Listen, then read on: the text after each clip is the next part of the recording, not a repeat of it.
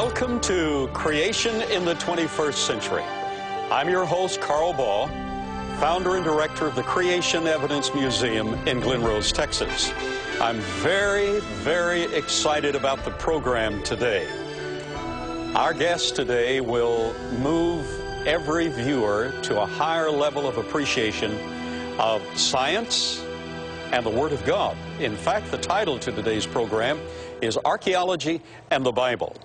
Now, those who view the program for any period of time recognize that I'm a hands-on person. I dig dinosaurs, I excavate and direct excavations in the Middle East and archaeology, and I always have something visual for the audience to see and appreciate. But what I have done pales in significance to the exploits and accomplishments and the academics of our special guest today. Professional archaeologist, a professional student in ancient studies of languages, cultures, philosophies, and history, is my very special guest and dear personal friend, Dr. Scott Carroll. Hello. Dr. Carroll, it's a delight to have you on the program. Great to be here. You viewed the program before, I believe, from afar. Yes, sir, I have. Yeah. Well, I personally appreciate, my staff and friends appreciate the work that you have done and the impact that you have made for science and for the truth of the Word of God. Well, thank you very much. Thank you. It takes a collaborative effort, you know. We're in a battle, and Yes. it takes a collaborative effort of people who are skilled and prepared to go out there and to stand the gap. Well, and you're one of those patriarchs, and I appreciate that so very much.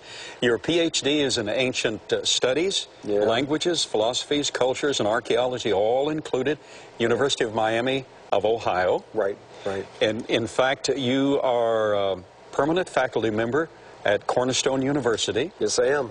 And you have students, about 20 students, who have gained their earned their PhDs in secular universities. Yeah, yep. And you are professors at places. So I see this as one of the darkest missionary fields in the world is the university. And so one of my callings is to train young people to go out there and to be missionaries in the university.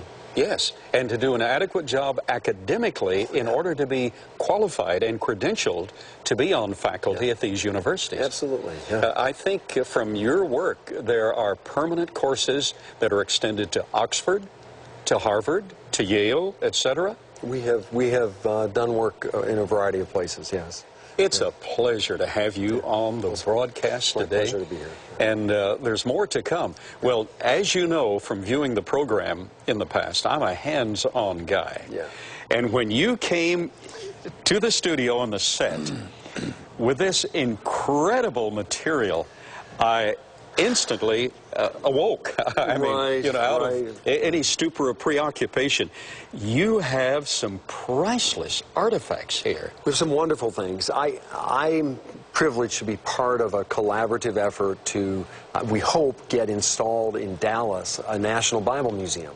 Marvelous. And so a lot of these things belong to that collection. And so we have the privilege of being able to use them today. But and the work of our mutual and dear friend Jonathan Shipman has benefited both of us and the entities we represent. Right, right. Now, by the way, Johnny told me that not only have you participated in numerous archaeological excavations, you directed a major excavation in Egypt, and of course you teach a month out of every year in Greece. And how many languages are you proficient in? Proficient is one word. I had to have 13 for my doctoral work that were ancient languages. But of those 13, some I desperately need to review. Well, you have to use them or you lose. Yes, that's right. The fluid ability. Sure. So I work with well over a handful of them in my own publication, working with I work with ancient manuscripts all the time, and so that's my joy. Well, it's a joy just to be associated with you. Well, now to what you were about to say about these artifacts and manuscripts.